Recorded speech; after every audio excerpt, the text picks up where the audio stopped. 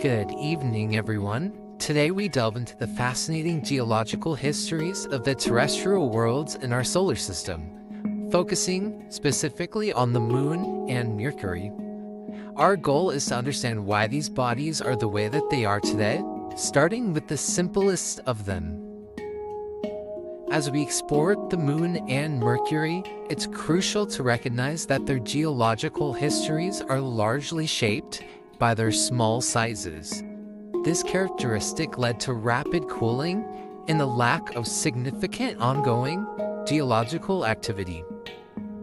So, both the Moon and Mercury lost most of their internal heat early on, seizing major volcanic and tectonic activities that are common in larger bodies like Earth.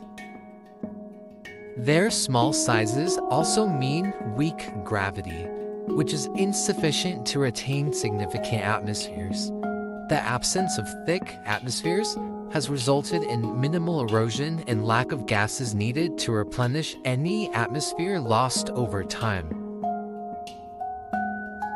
With no significant geological renewal, the surfaces of both the Moon and Mercury have remained unchanged for billions of years, except for the scars left by numerous impacts from celestial debris. Of course, it wasn't always that way. At first, it was this giant ball of heat and energy. This initial heat facilitated some early volcanic activities.